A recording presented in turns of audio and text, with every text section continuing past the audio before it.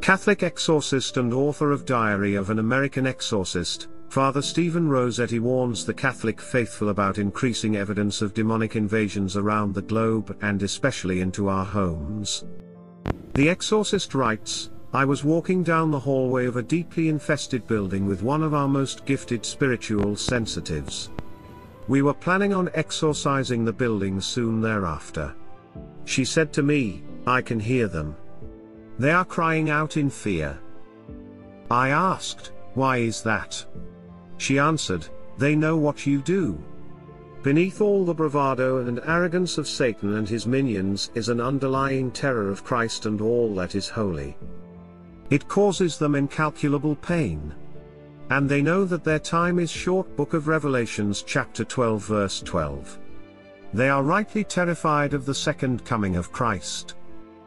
As the demon named Legion said to Jesus, "Have you come to torment us before the appointed time?" The Queen of Peace at Medjugorje has also spoken of the activities of the demonic world, and she has offered specific ways to protect ourselves, our loved ones, and our homes from his infernal influence. From the beginning of the apparitions, Our Lady recommended that we carry on ourselves, and place in our homes objects blessed by a priest. She asked that we renew the use of holy and exorcised water. To protect ourselves from evil in its various forms, the Church has given us sacramentals, and exorcist, Father Rossetti, says there are clear signs how they can help us, and he encourages the faithful to not ignore them. Father Rossetti tells the chilling story of a possessed woman, who was impacted greatly by holy objects placed secretly inside her home.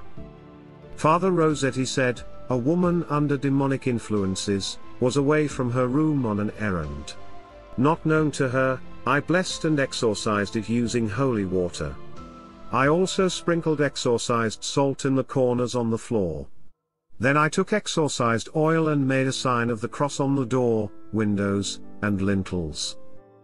But when I left, nothing different could be seen by the human eye. The next day, she texted me." Possessed woman, did you do something to my room? I said, "No, why do you ask?" Possessed woman, you blessed my room. Then I asked her, "How could you tell?" Possessed woman, something changed and the demons hated it. They still do. This brief exchange was illuminative. First, it helped confirm the woman was possessed. She had occult knowledge. There is no way she could have known I blessed and exorcised her room. She received this knowledge through the demons. Having occult knowledge is a strong sign of true possession. Second, it confirms the power and importance of having a blessing of our homes. A blessed home is a holy place, and the demons in the possessed are repulsed by anything holy.